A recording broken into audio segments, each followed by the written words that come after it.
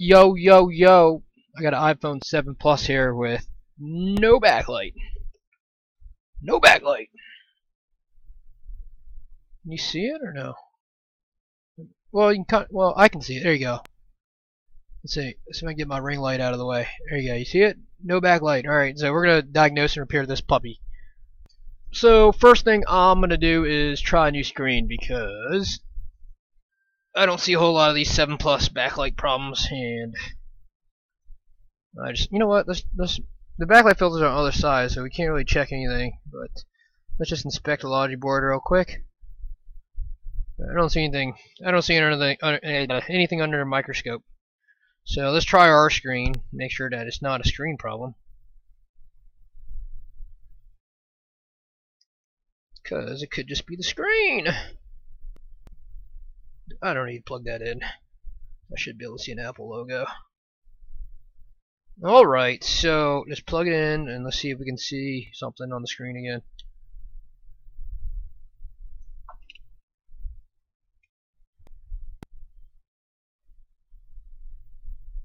I don't see anything on the screen now. Weird.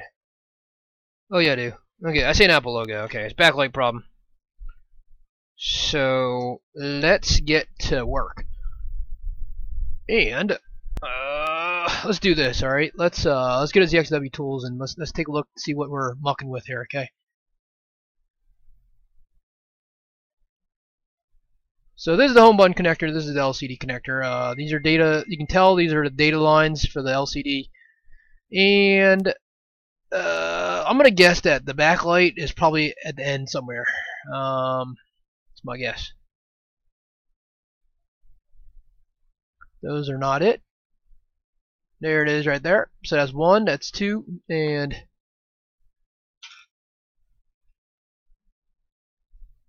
as you can see, the backlight filter is on the back of the device. So you got a cat line here, you got an anode line here, you got a cat line here, you got a cat line here, anode line here, and cat line here. So first 6 pins with the middle pins being anode lines. Okay. So let's go to the microscope, and there you go. There's a connector right there. So let's pick whatever that is on the in there real quick off. I don't know what the hell that was, but anyways, let's get a diode mode on the multimeter, and let's just confirm that we do have a anode backlight problem. Okay, so red to ground, black to the pin.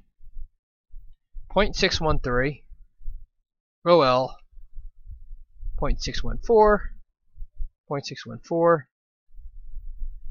OL 0.614. Alright, so we have 2 blown backlight filters confirmed via diode mode. Alright, so let's just disassemble this puppy, replace the backlight filters, and we should be back in business. I'll be back. Alright, here we go. We know we have 2 blown backlight filters. Whoa! I think the backlight filter is disintegrated. Let's see. Look at this. The backlight filters blew out onto the charge port. I mean, like, see it? It's burnt. Look at that. Boom. That tells us what's wrong with it, huh? Both of them, yeah. Both of them blew, man. They blew out and stuck on the charge port here.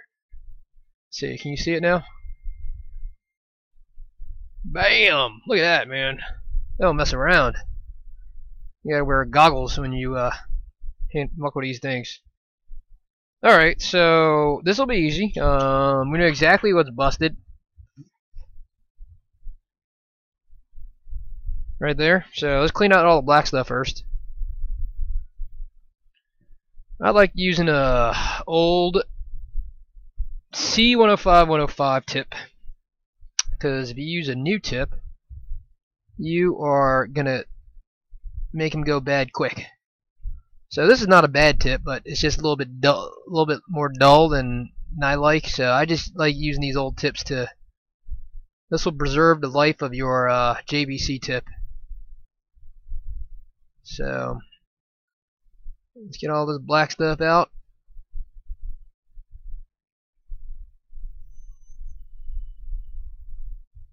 And let's get my Q-tip here. Clean some of this gunk away. And let's get my regular tweezers.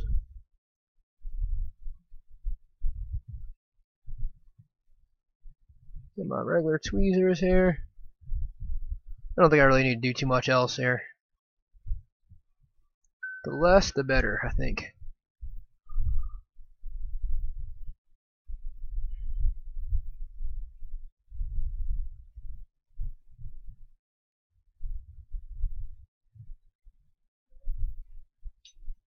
What's going on, man? Hold on. Where were we? I don't even know where we were. I think we're replacing this thing, right? Okay. Somebody walked in, so we don't normally have walk-in customers. Actually, we don't have any walk-in customers. But we do allow shops now to walk in and bring their stuff with them. And we actually offer a little bit of a discount for other shops that walk in here and drop off their stuff. No regular customers though, because regular customers always want to chat and they always want their goods ASAP. Just because they walked in. And we do have a queue here, we do have a line, and we like to try to stick to this order as much as possible. Okay, where are we at? Let's see, 7 plus backlight filter. 7 plus backlight filter. Okay, so this is a ferrite bead 33 ohm 0201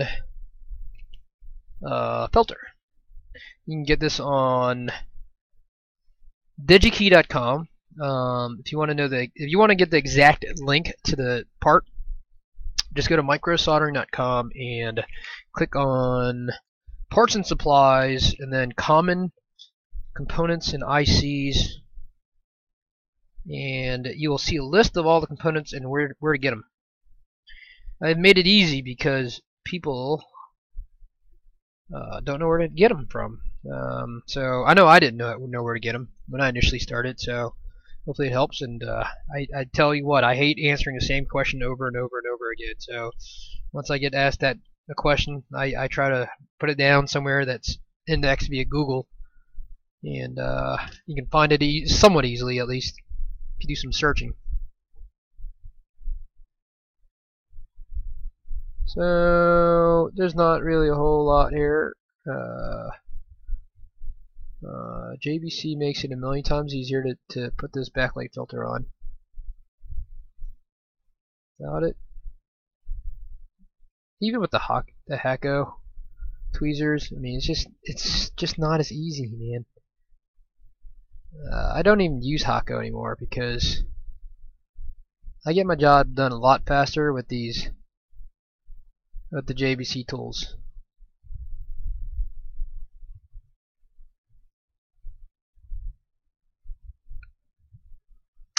And that Hacko pencil is pointless.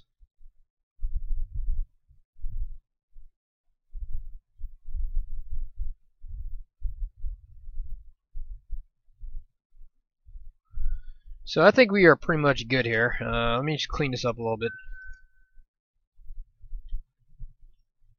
The dirty Q-tip. This is super zoomed in, by the way, so you guys can see everything.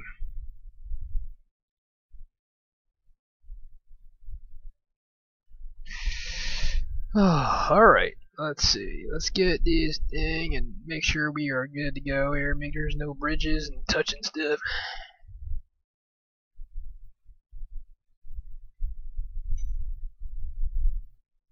Okay, so let's just make sure each side of this filter is not short to ground or anything. That's a negative. Okay, so we are good. No shorts to ground. Let's go to diode mode again, and we will check the backlight pins, and we should get 0.614, 0.557, 0.614, 0.614, 0.557, 0.614. We are back in business, guaranteed. So it's time to reassemble this thing. And if you want to watch the boredom, then you can, because I will do this in front of you, and hopefully no crotch pics. Sorry. I know I disappointed some of you guys, but nothing worse than staring at somebody's crotch in a video.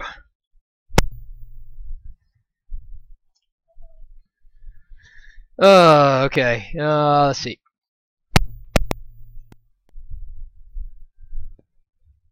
So, okay, reassemble. Not that hard. Just make sure you get under the Wi-Fi, get this little flappy thing above. Otherwise, you will regret it because you have to disassemble everything again. Ask me how I know. Although you can probably guess. And that's it, really. If you labeled everything good, then you should have no problems reassembling this thing. And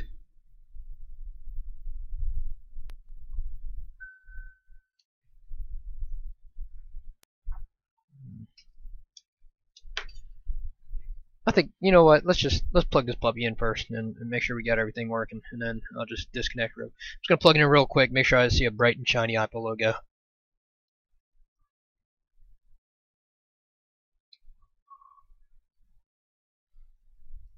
Okay.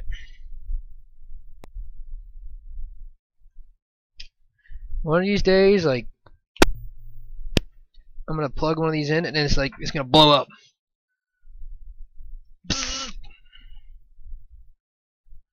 So there you go, Apple logo, nice and clear.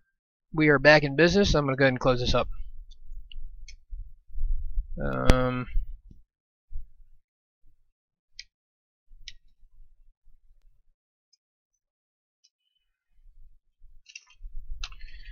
Not too exciting. Alright, let's see. You guys really want to witness this boredom?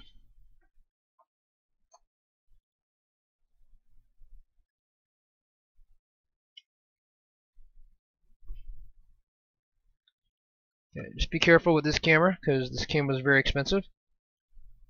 It's about an $80 camera. Don't want to botch that.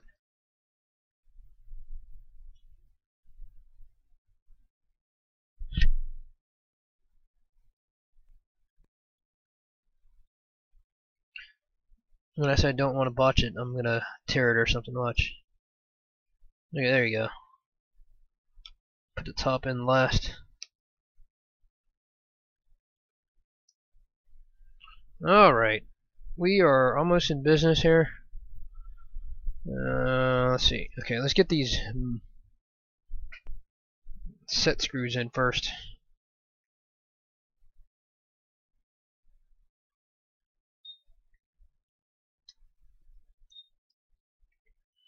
It's kind of hard to do this.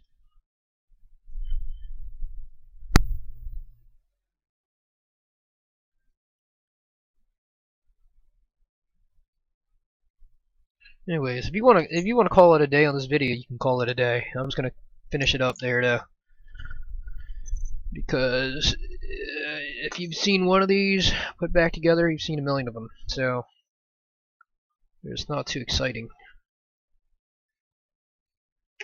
Not too exciting at all, man. I'm not doing anything special. I mean, there's no shortcut to this.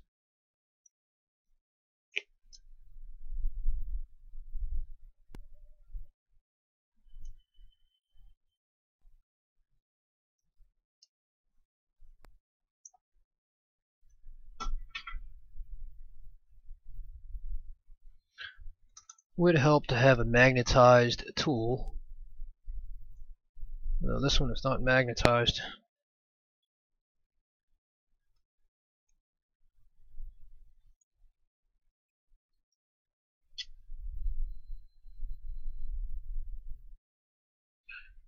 I really hope there's nothing else wrong with it, because I have not checked everything. I think the odds of something something else logic board related or low.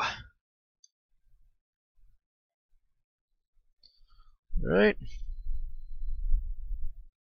We are getting closer.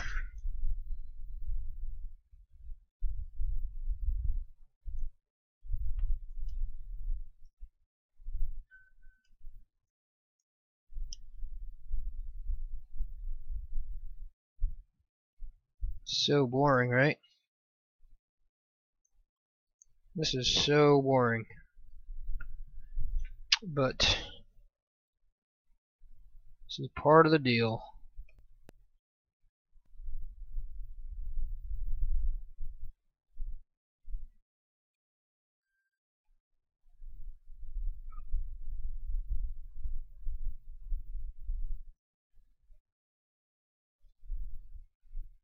Part of the deal. Alright, let's see. Where are we at? I think I botched that. I think I was that right?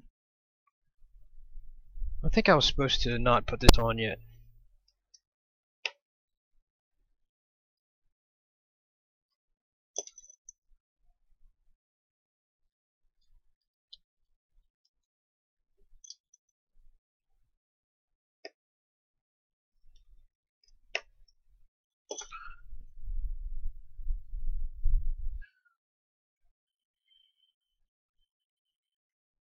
Dang it.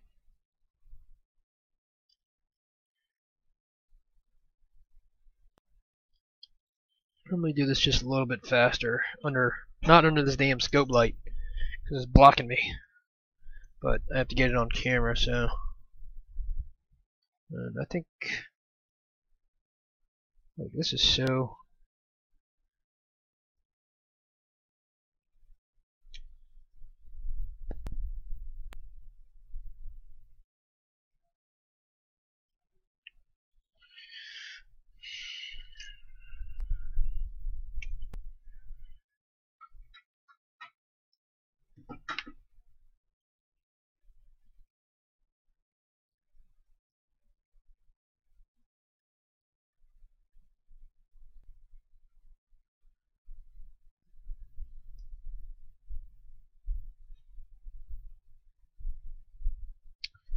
Well, I think we are in business.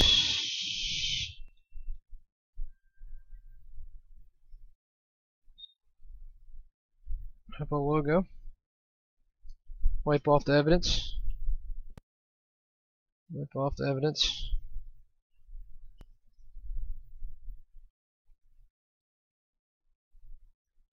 Definitely an aftermarket screen because I can see my fingerprints on it. Bad. Good news is that it booted up quickly, which, you know, on a 7 Plus, it's always a good thing. Because when it boot loops, that's when you have other issues. Anyways, looks like the home button works. Everything is good to go.